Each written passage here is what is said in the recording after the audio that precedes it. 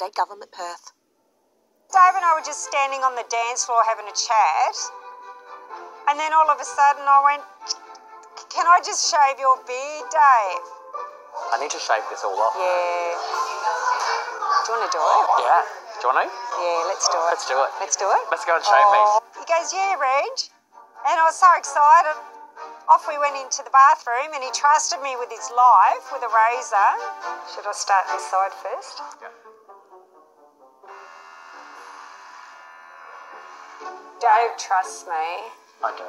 Yeah, but blind woman did shave my face. And I saw myself from my younger years. It's weird. I did a good job. I did a really good job, considering. And he hadn't touched his beard in years. So, you know, it turned out good. It's so different. I'm like, who is this person?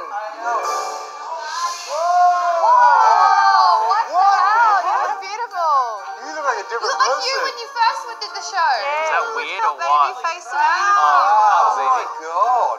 Dave just went from like a 10 to a 2. I didn't know that a beard could make such a difference. He's just not as pretty anymore.